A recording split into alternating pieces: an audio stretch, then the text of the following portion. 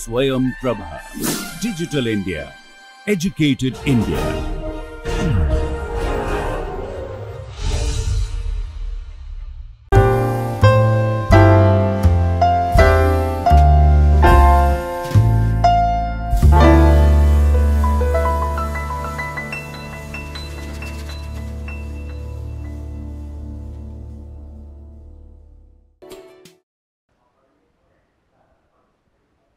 Okay, welcome back to this course on stereochemistry. Today, we will be learning the nomenclature of molecules which can exhibit stereoisomerism. Okay. Like the nomenclature that you know for constitutional isomers, similarly there is a set of nomenclature system for molecules which can show stereoisomerism. But before we go on to the topic, let me just revisit what was stereoisomers and how many different types of stereoisomers are there. Stereoisomers are the molecules which have the same constitution, same connectivity. However, the arrangement of the groups in the space are different. Okay. In case of there is another in stereoisomers, we have enantiomers on one side and diastereomers on the other side. Enantiomers are the ones which are mirror images, non-superimposable mirror images of each other. Diastereomers are the ones which are not mirror images of each other, but they have the same molecular formula and same constitution. Okay. Now, in diastereomers, if there are more number of chiral centers, which are now modern terminology known as stereogenic centers, are present, if there are more than one stereogenic centers present, and if between two molecules, two diastereomers, there is difference in the arrangement of the atoms in only one stereogenic center, then that is called epimer. That means, if you have, now you know what are Fischer projections formula. So, if I draw the Fischer projection formula of a molecule which looks like this,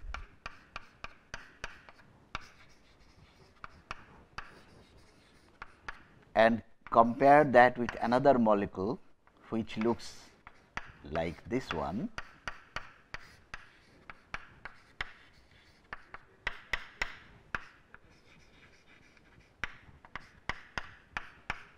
now these are diastereomers because they are not mirror images of each other, but having the same constitution. So, they are diastereomers, but these diastereomers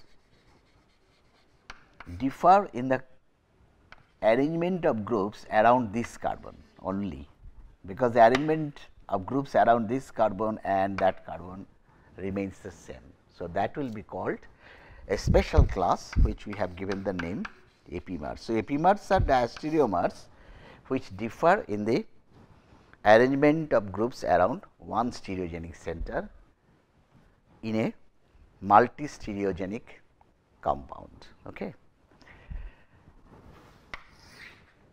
There is another, just to begin with, means in the beginning we should have actually said another one, which was that like isomers we have, if the molecules are same, if two molecules are same, then they are called homomers. Okay. Homomers, because we started with isomers, isomers are different molecules with same molecular formula, but then if two molecules have same molecular formula and if they are same, then they are called homomers. Of course, you can tell that why we have given we are bringing in this term homomers, but there are certain cases where this concept is required, because homomers are the molecules which are related by a C1 axis. That means, if a molecule, there are two molecules A and B, and if I rotate that molecule by 360 degree, I get B around an axis, that means it has got C1, then these two will be called homomers. So, homomers are basically molecules, they are same molecules which are related by a C1 symmetry. Just to bring in the concept of symmetry, we have this special class or special nomenclature for same molecules as homomers. Okay. Now, there is another third set which we did not another system which we have not spelled out yet, and those are called attrop isomers. So, we have diastereomers. Amongst the diastereomers, we have epimers, a special class where they are differing in the configuration at only one stereogenic center. Attrop isomers, again a special class of molecules which are having again the same configuration, same constitution, but they are different. So, they are stereoisomers, but these stereoisomers are interconvertible by rotation. Suppose we have a system like this, two phenyl rings connected by a single bond, then because of the steric bulk of these A and B groups, these two rings take up an orthogonal orientation, and to convert, and while doing that they exhibit stereoisomerism. We will come back to this biphenyl, these are called biphenyls. We will come back to this biphenyl system later on, but right now just remember that this biphenyl system with different groups at these ortho positions, they can exhibit stereoisomerism, and to convert this one set into the other one, you have to rotate the biphenyl ring, one of the ring, and then by 180 degree to get to the other isomer. To make it clear, let me again just repeat that these type of systems, they exhibit stereoisomerism. They can they actually, but in particular they show enantiomerism. So, they can exist in two pairs of enantiomers, but usually what happens in the normal case where we have stereogenic centers, to go from this to this molecule, you have to break one bond. When you exchange these two, when you interchange this position of these OH and H, you have to break a bond and then remake it. Here you do not have to break when you have the two, that pair of enantiomers having this type of formula, you just rotate one ring by 180 degree to get to the other form. So, these are called a special class of enantiomerism, but they are known as attrop isomers. So, attrop isomers are stereoisomers which are interconvertible by rotation. Stereoisomers which are interconvertible by rotation. So, we will come back to this attrop isomers issue later on. So, basically now we have in isomerism, we have the homomers which are basically same molecules, then we have constitutional isomers, then we have stereoisomers, and in the stereoisomers we have different classes, enantiomers and diastereomers. Enantiomers, there is another special class which is called attrop isomers, which are interconvertible by rotation, and diastereomers you have a special class which are called epimers, where the difference is in the configuration or the arrangement of groups around in the space around a single stereogenic center. Epimers arise only in cases of molecules where there are multi stereogenic centers present. Okay. Now, let us go into this nomenclature system of stereoisomers. Okay. Now, how do we introduce the nomenclature system? Why it is required in case of stereoisomers? Now, we know that some molecules which are chiral, they have the ability to rotate the plane of plane polarized light. Now, if I ask someone to write the structure of plus lactic acid, okay, that means the lactic acid which rotates the plane of plane polarized light into the clockwise direction. So, if I ask someone to write plus lactic acid, what happens? You know the Fischer projection formula now, that has been introduced. So, lactic acid is having a stereogenic center which is attached to a carboxy, which is attached to a OH, which is attached to a methyl, and which is attached to a hydrogen. Now, this molecule can exist as a pair of enantiomers. So, you can write the other enantiomer OH, COH, the mirror image of it. Now, if I ask which one is the plus lactic acid, it is not possible to know, because from Fischer projection formula we cannot tell which one is plus or which one is minus. Okay. So, we have to, so in order to write the correct formula of plus lactic acid, if I know the absolute arrangement of the groups in space of plus lactic acid, then I have to have some way to describe its name, because simple saying plus lactic acid lands me into trouble, that I can have two options. Okay. And for that reason, to describe the exact 3-dimensional arrangement of groups in space, we need a nomenclature system in case of stereoisomers. Okay. Now, so basically we have now the nomenclature system is basically for knowing, for depicting the configuration of a molecule, of a stereoisomer. Configuration, I wrote absolute, I will come back to this little later. First, let me explain what is meant by configuration. Configuration is the precise arrangement of groups around a stereogenic center.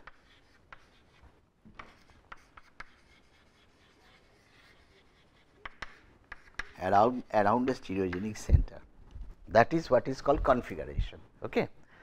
Now, configuration, that means if I suppose this is one molecule, suppose this is lactic acid, and suppose this is lactic acid, I have to assume something that, okay, suppose this red is the carboxy, this is the methyl, this is the H, and this is the OH. And if I know that this actually rotates the plane of plane polarization into the clockwise direction, then it becomes plus lactic acid. Now, the question is how to depict this molecule, how to, in the 3-dimensional formula, that how to know that I have actually this one is plus or this one is minus, how to know that. For that, a nomenclature system is required. Okay. I cannot say that you write it in such a way that the carboxy, that plus lactic acid is the one where the carboxy is at the top, the methyl is at the bottom, the OH is at the right, the H is at the left. That is the way to describe lactic acid, plus lactic acid. Okay. But that means it requires lot of sentences, lot of things, and if the molecule is more complicated, then you have to tell more and more that how to draw the structure of a chiral compound, okay, or a stereoisomer. So, to solve that issue, so absolute configuration is the precise arrangement of groups around a stereogenic center. Now, if you use the word precise, then it becomes absolute configuration. That means, you really know what is the, where is the blue group going, where is the green ball going, where is the red ball going, where is the white ball going. Okay. So, if you know that, that becomes absolute configuration of the molecule, and this is only obtained, this is very difficult to determine, the absolute configuration. This is only obtained by X-ray crystallography. You can actually determine the absolute arrangement of the ligands in the 3-dimensional space. Okay. Now, there is another term which is called relative configuration. So, like absolute configuration, we have relative configuration. Now, what is relative configuration? Relative configuration is, if I have a molecule which a chiral molecule, I want to determine its configuration, but I do not have a crystal, I cannot do a crystallography. Then what is my option?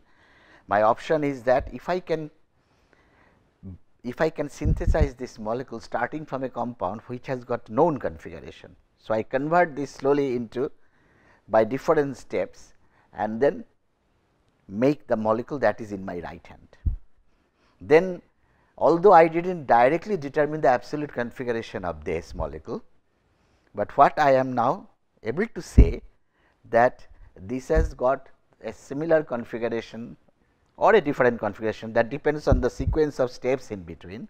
Suppose it is the similar configuration like what it has, then this configuration becomes a relative configuration, because you are not directly determining the configuration of this.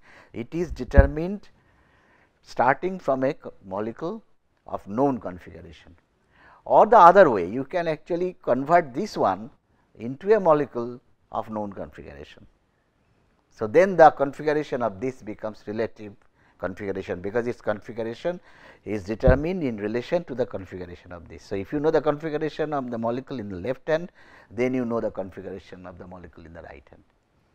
Okay. So, that is the relative configuration. There is another type of relative configuration, and that is in molecules where there are more than one stereogenic center is present.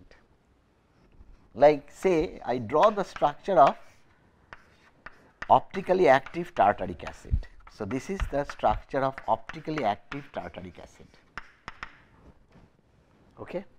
Now, optically active tartaric acid can be plus or can be minus, dextro or levo. Again, if I suppose we think that this is, it may not be true, but suppose for the time being let us say that this is plus tartaric acid, this is the plus one, the dextro form. Okay. But I do not know the exact configuration of these carbons. What I know is that if I draw it in the Fischer projection, the two wedges actually are on the opposite side. Okay.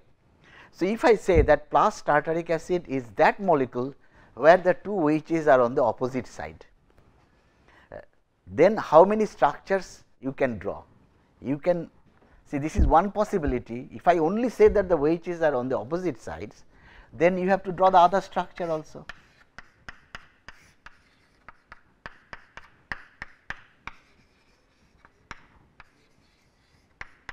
If plus tartaric acid is described only by that fact that in the Fischer projection formula, where you put the carboxy in the right perspective, because the main chain in the Fischer projection is kept in the along the vertical line, and then if I say what is plus tartaric acid, the one where there are two wedges are on the opposite sides. Okay. But still you cannot write one unified formula, you have to write both these two. Okay.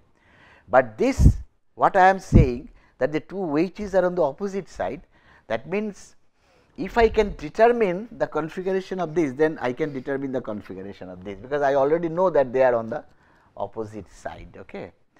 So, here basically what we are talking about is the relation between the two configurations.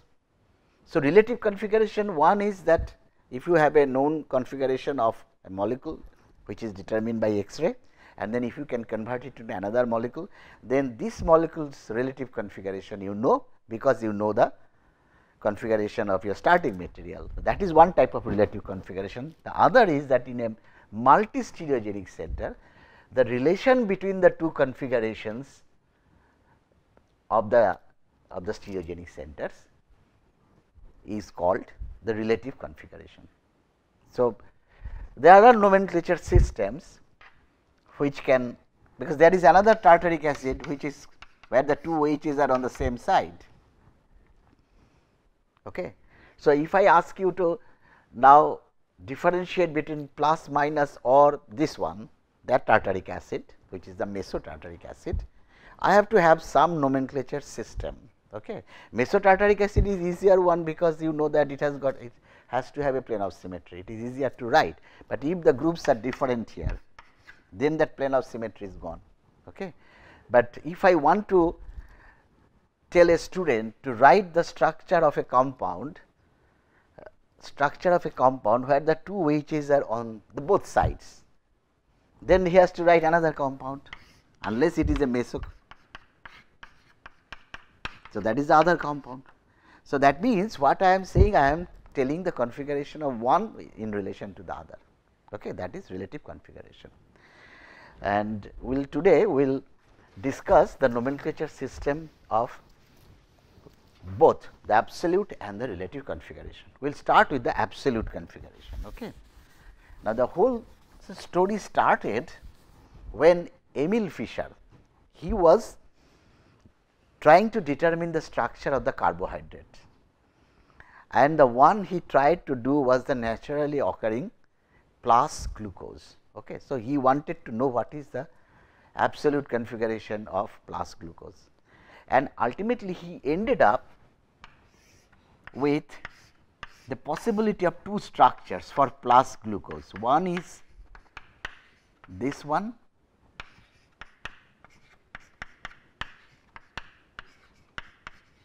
this is a big molecule because this is a carbohydrate, this is called aldohexoses.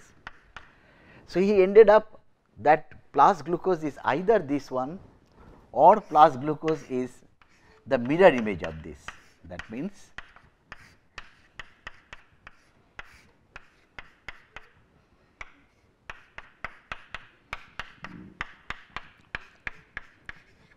he could not get a crystal of plus glucose to determine the absolute configuration. So, one of these is plus glucose, and he assumed that the plus glucose is the one, is the right hand one, because he assumed that in plus glucose there are, say in this molecule how many stereogenic centers are there. This is one, this is another one, this is the third one, this is the fourth one. There are 4 stereogenic groups. Okay. So, he assumed that the last stereogenic center, the weight is on the right side. Now, he knew the relative configuration. See, he knew that the first weight, if it is on the right side, then the second weight will be on the left side, and if it is on the left side, third weight will be on the right side, and the fourth weight will be on the right side. So, that means he knew the relative stereochemistry, the relative configuration, but to know the absolute configuration, at that time he could not have the extracrystallographic structure. So, he assumed that plus glucose, the last, that means this one. So, if you number it 1, 2, 3, 4, 5, 6. So, the C5 carbon, which is the last stereogenic center, and that in the IUPAC nomenclature system, in that the weight is on the right side, and he called this as D plus glucose, D plus glucose. Okay.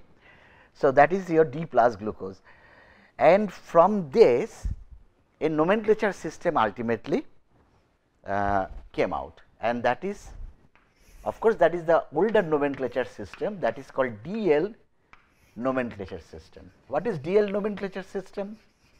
DL nomenclature system is that if you have a molecule, it again started from this concept, that if you have a molecule like this, which is say glyceraldehyde. So, if you have glyceraldehyde and write it in the proper Fischer projection formula, proper means proper in the sense what is required for naming it according to D and L, because Fischer projection formula you can place the 4 ligands in at your will. You can put the OH here, the CH2 OH there, but if you are trying to determine the absolute configuration, then you write it in such a way that the most oxidized group is at the top. First of all, the carbon chain has to be in the vertical axis, and then keep the more oxidized carbon at the top and the less oxidized carbon at the bottom. There is another way of saying this, that if you want to name it in the IUPAC nomenclature system, this belongs to number 1 and this is the 2 and this is the 3. So, either you say that I put the most oxidized group at the top and then the less oxidized group at the bottom. Then if I see that the heteroatom, that means the OH is on the right side, that will be called D configuration, and the opposite one will be called the L configuration. So, this is D-glyceraldehyde and this is L-glyceraldehyde. Remember, this is not minus, this is just a hyphen, D-glyceraldehyde, because from the structure that is given, it is not possible to predict what will be the sign of rotation. Sign of rotation is entirely an experimental thing. From the structure, you cannot tell what will be the sign of rotation of this compound. So, what we can say only that this is D-glyceraldehyde and this is L-glyceraldehyde. Okay. So, so this was the initial nomenclature system. That means, if you have, it was extended to other systems, not only which they tried to, there was a scientist Rozanov, he gave some rules. He said that if you have a compound like this R1 C H X and R2, and if I want to write, suppose I ask you to write the L configuration of this, then how do you write it? First you decide amongst the R1 and R2 which one is more oxidized. Suppose R1 is the more oxidized group here, or R1 contains the number 1 carbon in the IUPAC nomenclature system. Okay. Because in IUPAC nomenclature, that is the rule, that oxidized carbon given the number 1 group. So, R1 will be at the top, R2 being less oxidized at the bottom. So, if I am asked to write the L configuration of this, then X is here, H is there. So, this is the molecule in L configuration. Okay. So, basically this DL nomenclature system is applicable for systems like this. That means, 2 alkyl groups, a heteroatom and H. This DL nomenclature system is still being used in carbohydrate chemistry as well as in amino acid chemistry. In amino acids, we know that amino acids have a carboxy group, an alkyl group, and then an NH2 and a H. So, according to DL nomenclature, this has been written in correct format because the most oxidized group at the top, and then you are seeing the heteroatom to the left. So, that becomes L, and this is the configuration of natural the amino acids which makes the proteins in our body. Okay. So, they have the L configuration. However, this method of absolute configuration is not universal, is not very general. Why? Because suppose you do not, in many cases you may not have any heteroatom, you may have another R3 and R4, then what are you going to do? There is no heteroatom. So, DL nomenclature will not be applicable here. Similarly, if you have 2 heteroatoms now, X and Y, so this is not applicable here, DL nomenclature. Again, if you have 2 heteroatoms, you cannot really tell which one is which, because there is no such rule which heteroatom has to be placed on the right or which heteroatom has to be considered to the left. Okay. So, DL nomenclature system is not universal, it has a historical story, and then Rozanov tried to extend it further to name the absolute configuration of compounds which have, again I tell you, it is applicable for compounds which have got R1, R2, X and hydrogen. For that system it is applicable, otherwise for many other systems it fails.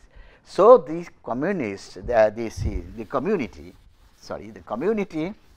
felt the need for introduction of another methodology, which is applicable to all systems, and that is what is called RS nomenclature. Okay, RS nomenclature, and this RS nomenclature is also known as CIP nomenclature system, because this was proposed by 3 scientists, Kahn, Ingold,